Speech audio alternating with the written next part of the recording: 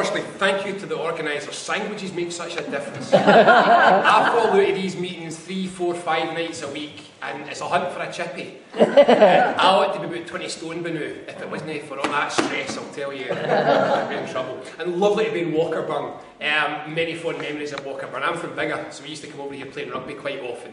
And in fact, my first win as a non-school boy, first ever game that we won as a non-school boy was in Walkerburn. So lots of pleasant memories, but they do get a bit vague towards the end. So lovely to be here and probably make it home and remember what happened. Is this as good as it gets? That's what I really want to ask. Is this as good as it gets? And if it's not, how can it be better? Can we do it? Have we got what it takes? Have we the ability to be better? That's all I want to talk about tonight. Because one of the things in this campaign which has come up over and over again is this idea that it's all about hope versus fear. That we're offering hope and that they're just trying to scare people out of it with fear. Actually, it's almost worse than that. It's not about hope and fear, it's about confidence and not confidence. Because confident people can do amazing things. When people are confident, when people believe that they are capable of doing things, they can do amazing things. And when people's confidence is down, when it's low, when people don't believe in themselves, they crawl into a corner and let things be done to them. It's about confidence. Can we be confident in Scotland? Well, I tell you what we can't be confident with is Westminster rule. Let's just have a quick look at where we actually are. If you are working in the second lowest paid economy in the developed world. If you have the third longest hours in Europe and the lowest number of holidays in Europe. If you are a pensioner, you have the lowest state pension in Europe and you're the third most likely of 28 European countries, you're the third most likely to live in poverty.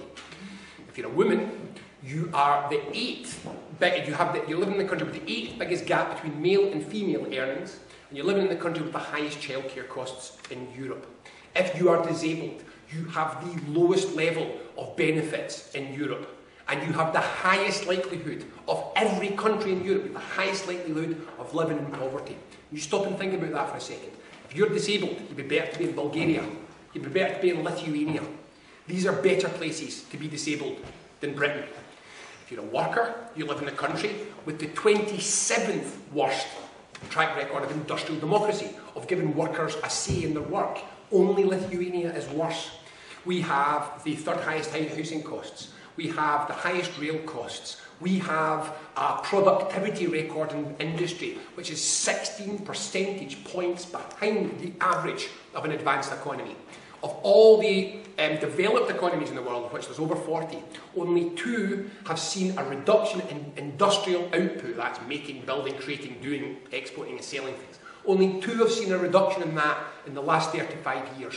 One is France, that fell by about 4%. The other is Britain, that fell by 35%. Every single other developed economy has seen an increase in their industrial production, and those range from about 18% to 100% increase. So if anyone tells you that you can't manufacture, you can't make things in an advanced economy, developed economy, well, everyone else can. It's just us that can. This is the reality of where we are. We are in the 4th most unequal country in the developed world. This is not an accident. This is all a result of one model of politics. It's a model of politics which we call me first politics. It was a philosophy that Westminster introduced when Thatcher arrived, and it assumes that if you can create a war of all against all, if everybody fights each other, and then we just wait around, find out who won and give them everything. If we do that, eventually, through some crazy process of Darwinian selection, we will have the best possible society. Of course, it's madness. Because if you create a war of all against all, first of all, most people lose. That's the reality. That's why we have this problem. And second of all, those that win, once they start winning, you can't stop them anymore. That's what's happened in our economy.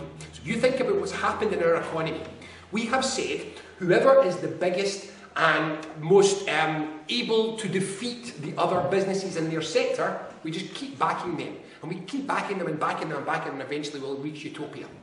All that means is if you live in a town like this, and somebody decides they want to turn up, buy a field, put a shed in it, buy cheap stuff from China, sell it to you expensively, and close down your high street, close down your local economy, that's supposed to be good for you.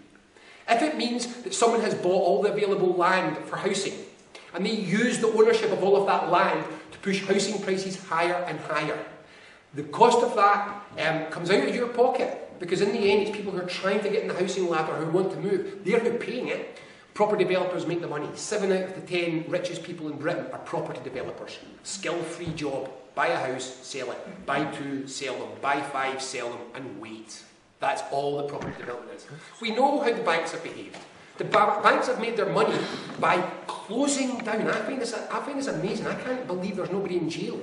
Banks were caught deliberately bankrupting small and medium-sized businesses who were their customers, so that they could take the assets from those businesses at a knockdown price and sell them on. They were caught doing that. That's the nature of our banking sector. It made its money from us. Advertising, marketing, again, and the outsourcing of public services. Again and again, corporations have been operating in what we can only really call a cartel model. So you can choose between one of 4 supermarkets, one of 4 telecoms providers, one of 6 volume house builders, banks, one of 4 or 5 major banks. Again and again, whatever sector you get into, we've ended up in monopoly and cartel. Now, why does this matter? It's very important. This matters because when you do this, this is wealth extracting. Remember that retail and banking and property, they don't create wealth, they just juggle it about the economy. So their job is to say, can we take your money, or is it the local shop? Is it the local house builder, or your chance to build your own house, or is it us that takes the money? They don't create additional value, they just absorb it.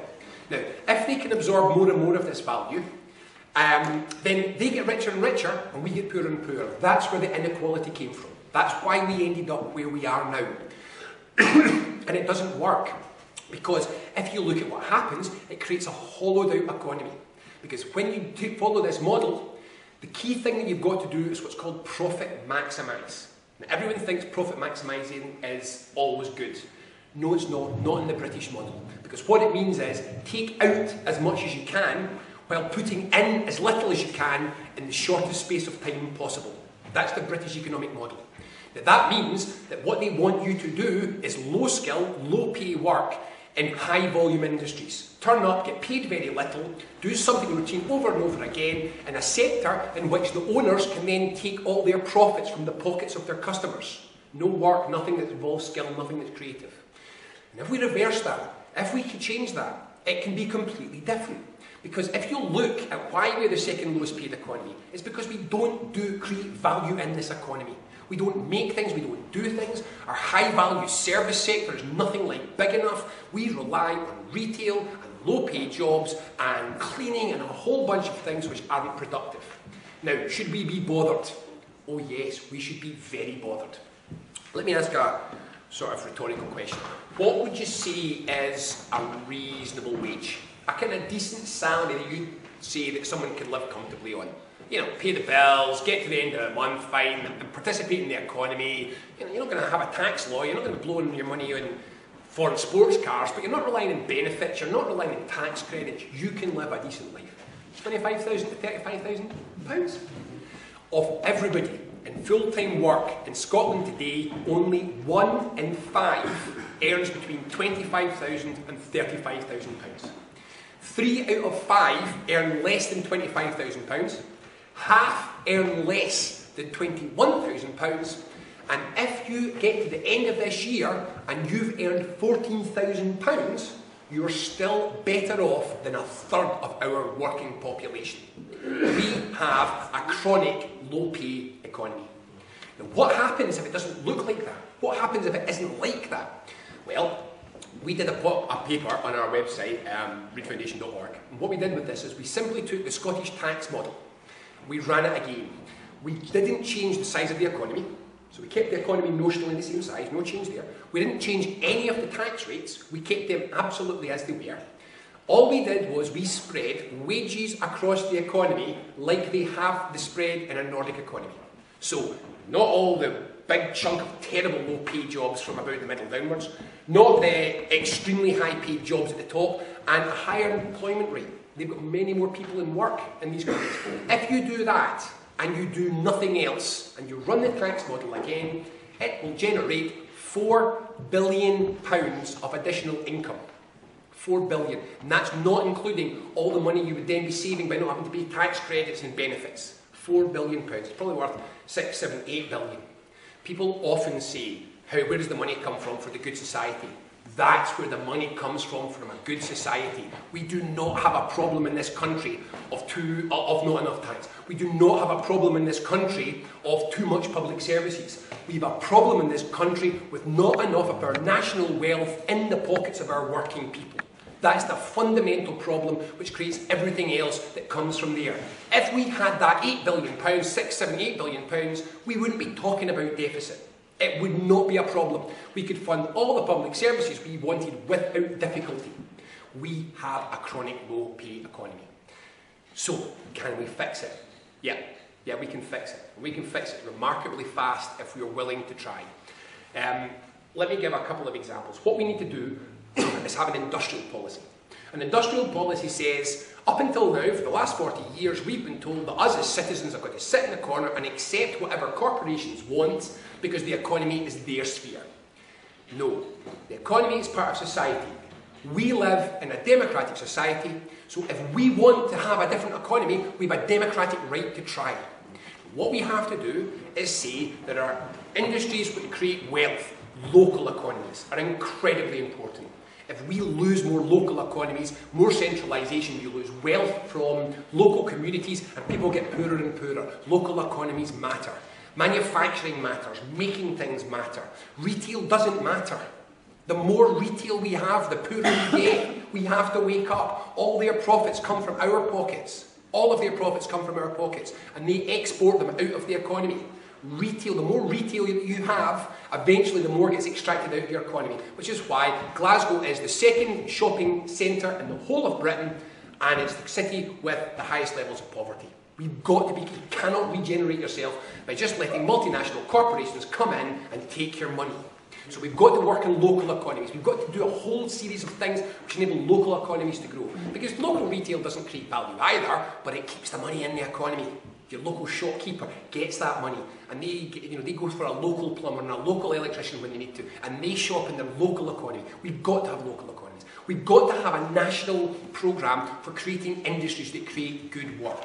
Now, there's not time to talk about this just now, but I'll give you a couple of quick examples. If we use an industrial policy, we can create a lot of very good jobs quickly.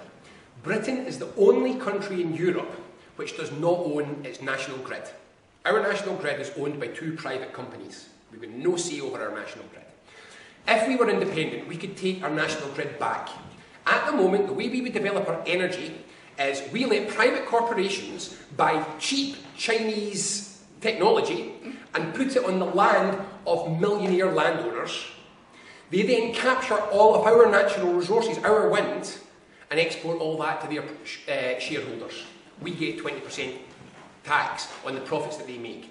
If we owned our own grid, we could straightforwardly say, no, it's our energy, it's our nation, we will build those technologies here. We will build the technologies which will create the next generation of renewables here, the next generation of energy storage here. It won't cost any more. We have to do this anyway. We have to replace almost all of our energy generation over the next 20 years. So this is a straightforward question. Do we want the power to develop that next generation of energy in a way that makes us rich? Or do we want to have the lack of power which ensures that that next generation of energy will be developed in a way which makes corporations rich? Housing. We have a major problem in this country with housing. When 30 years ago, for every £100 that was the public spent on housing, £90 went on bricks and mortar and £10 went on housing benefit. Today, for every £100 that the public spends on housing benefit, £95 goes on benefit, on housing benefit, and £5 goes on bricks and mortar. It's why we have a dreadful stock of high quality rental housing which pushes prices up, bullies people into having to get mortgages that they can't afford or that they don't need. And if you look at what it's like in other countries, in Germany, young professionals don't want to own a house. It's a millstone around their neck. They can have such high quality, reasonably priced public sector or private sector rental houses that they say, nah, why tie yourself down with a house? I can get a good quality house anytime I want with as long a tenure as I want, and I can do whatever I want to it. Why would I want a mortgage? We need to create a new generation of house building. We can do this straightforwardly. Austerity is an anti-investment ideology. We can borrow sensibly in a national company against future rents. Because one of the things they never talk about in housing is it generates rents. We can build an entire new generation of housing in that borrowing, in that national company, which will control house prices, create high quality housing, and above all will create lots and lots of high quality jobs immediately. Now, these are just two examples of ways in which we can use industrial policy to create tens and tens of thousands of jobs, which are high-paid, high-skilled jobs in this economy, if we are willing to take the powers to do it. We don't have the powers to do it. We have no borrowing powers. We have no control over the grid. We have no powers over competition policy. We have no macroeconomic policy powers of any description whatsoever. We are limited in what we can do. If people tell you, oh, you could just do it just now, you can't. You can. Now, I'll stop there because I really do want to, it's the questions, I want to answer questions. Just to say that this project started in the Jimmy Reid Foundation about a bit over a year and a half ago. We were going to produce 6 papers just to see what could you do with independence, and we announced it. And this country is so alive just now. This country is buzzing just now. There are so many people in this country just now who want to say, don't let this campaign finish without having a chance to show what we could really do. And we started getting knocked down in offers. People were phoning us up, do you want a paper on this, do you want a report on that? We are now over 50 papers on this project. Now, these papers cover everything. They cover from housing through to how children can have a democratic say, all the way through to investment strategies, economic policy, education, everything, the full law. And these policy papers do show in a confident way how we can transform this country. Nothing in those 50 policy papers, nothing that we propose, hasn't been tried somewhere else and been shown to work. Because that's what we did. We looked around the world and we said, who's done it better than us? And what can we learn from them? So these 50 papers are there. Who can read 50 papers? I mean, dear God, I've got to, they pay me, but that's why my beard's grey. Who can read 50 papers? So what we did was we decided people need to understand and feel confident that there is a way we can change. There's a real chance to change. So what we did was we took those 50 papers, we set ourselves some very tight rules, we wrote them up in a short, easily readable book, no jargon, no bullet points, no references, no footnotes, no charts, no graphs, no italics, nothing complicated. Just a simple story about how we transform things in a way that people can understand. And I just got it back from printers today. So I've got one box here, if anyone wants, we're selling it, we'd love to give them away, we haven't got any money, so we're selling them for £5. I've got a box and people can give me a shout when we get back to the end. But what we're saying is, we have had one economic model, a me-first economic model. It told us we were all going to win. We didn't. We've had 35 years of me-first politics, and we all came second. It's not good enough. We need to admit where we are. We need to admit what we can be. The best quote of this entire referendum campaign so far was one old guy who was interviewed by a TV programme the other night, and they were saying to him, if Scotland was a car, what kind of car would it be? And he gave an answer. I'm a political strategist, and you could put 30 political strategists in a room and they would never come up with a phrase as good as this if you gave them an hour. And they said to him, Scotland was a car, what kind of car would it be? In a blink of an eye, he said, a half-finished Lamborghini. My God, seriously, if I could buy that ability, I'd hire them. A half-finished Lamborghini, as good as it can be, and we've no built it yet. That's Scotland. We have everything we need in this country. We have the resource, we have the people, we have the knowledge, we have the willpower. We have everything that we need to build this economy. 35 years of me-first politics and we all came second. We need a politics that puts all of us first. We'll never get it from Westminster. We need to take that power back if we want to change anything. Thank you.